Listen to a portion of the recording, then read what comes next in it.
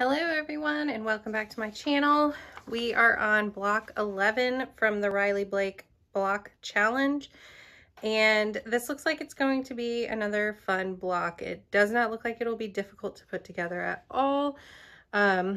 Just a few half square triangles and then some simple squares, and it just comes together. So I'm really excited about this one.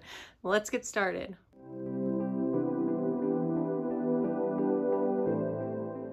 Okay, so I feel like I'm just like perpetually behind on this block challenge. I have block 12 already printed out and ready to go because I'm not far behind. Thankfully, this week is the rest week because one of these blocks comes out every Tuesday except for the last Tuesday of the month. So hopefully I just get caught up today. I should be able to get both of them done because they really don't take that long. I just probably, like you, have a lot of other stuff going on, a lot of other commitments, and then projects that I want to work on. I have more projects than time. I really got started on this beautiful baby quilt, and I finished the top, and I really want to quilt it, but I also have all these other things that I want to get done too.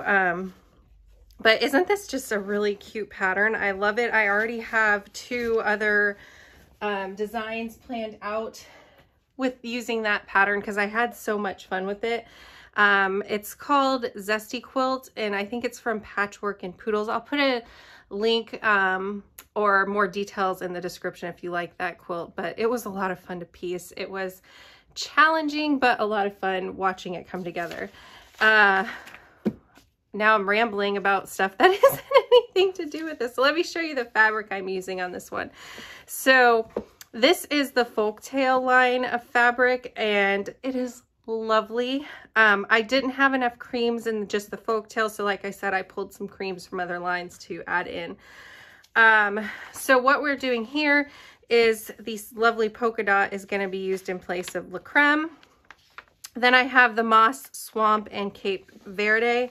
So I have these two here for the greens, and this brown I'm going to use in place of the blue. I tried some of my blues stacked together with this set, and I just did not like the way the blue looked with it. So I decided to do the greens and the browns. So, you know, if you see a color scheme on a pattern and you think something else will work better, just don't be afraid to, you know, go with what you're thinking. All right, so I'm going to start cutting these. Well, I'm going to iron them first, cut, and put it together. So I don't think it'll take long at all on this one.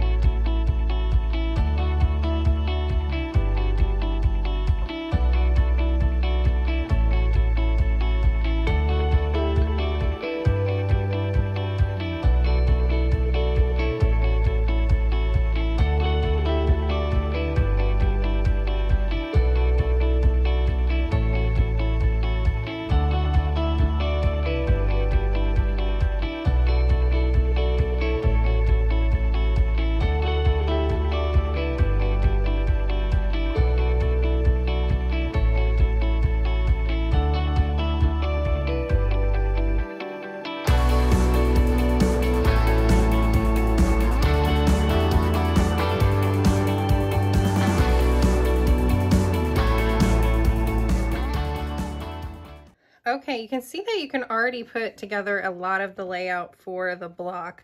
We just need to sew these together into half square triangles, and then we're going to trim them to 2.5 inch squares. So I'm just gonna put them right sides together and then sew a 1/4 inch from either side because each of these is going to need to make 2.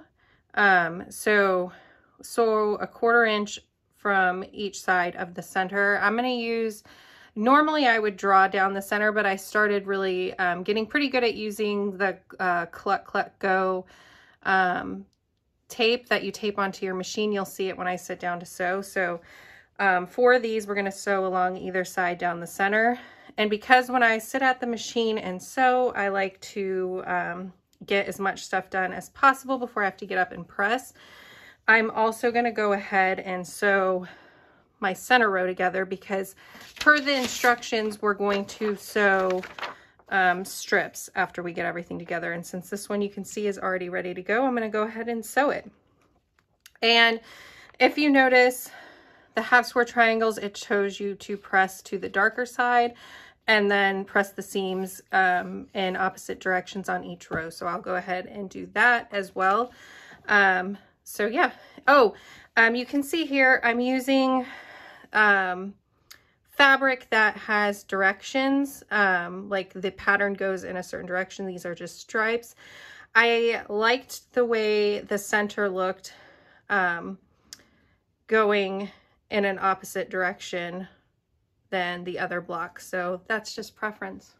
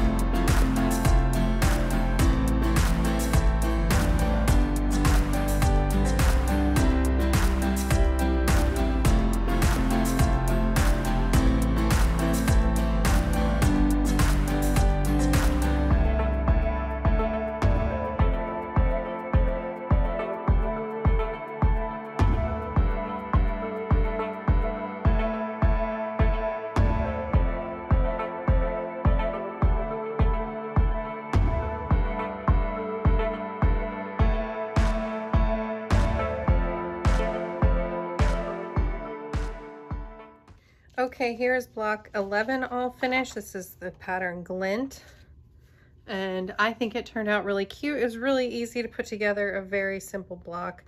I quite enjoyed it, and I think it looks really nice. So I'm going to quickly show you all of the rest of the blocks I have from the block challenge. They're not in any particular order because I keep laying them out all together in different ways just to see how the quilt will eventually look when I put them all together. So here we go. And there we go. So that is all of them from the block challenge so far, and then I'll be putting together the 9-patch star next. Thanks so much for watching, guys. I hope you subscribe to my channel and give this video a like. Bye.